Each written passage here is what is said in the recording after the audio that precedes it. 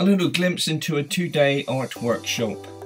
We work with acrylic paint on board, as you can see in the video, and yeah, I guess the majority that people come are the people that are wanting to discover their creative energy or reconnect to their creative side, and it's such a wonderful thing to do. I mean, it is a therapy in itself, and I also feel it's an element of self-discovery.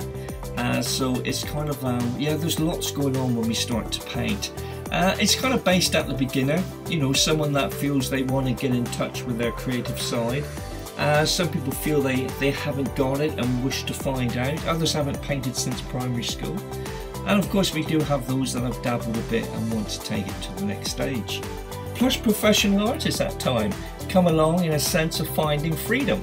Because we, as you can see in the video, we don't just work with brushes, we work with cloths and sponges and sticks and fingers and anything we can to achieve an effect upon the board. It is only 2 days, it does go very, very quickly. You know, we have plenty of cups of tea and coffee and biscuits and laughter and fun, and try to keep that nice energy flowing over the 2 days. The first day is basically about covering the board and getting the foundations or direction in place, because it is a vision art workshop. It's kind of like we're working with a feeling and a thought and a vision. So the first day is all about finding oneself and finding that element of direction. The second day is about applying more detail and trying to get that down and bring into that 2D and that 3D effect.